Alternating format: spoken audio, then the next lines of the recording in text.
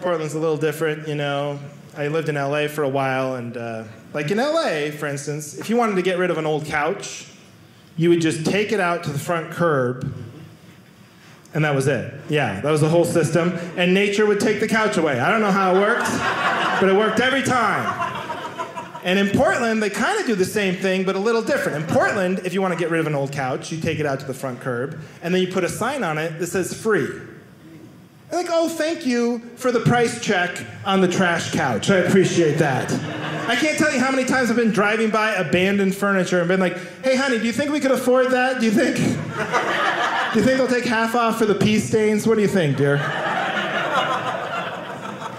I know what you're thinking. You're like, yeah, put a sign that says free because it'll get rid of it faster. And no, that's not the fastest way to get rid of your old junk, okay? Here's the fastest way to get rid of your old stuff. Put it in a big Amazon box and leave it on your front porch. Yeah, that's how I get rid of everything. All my trash, it all goes in Amazon boxes. I don't even sort my recyclables anymore. I just put it all out there, and they just take it away. It's a great system.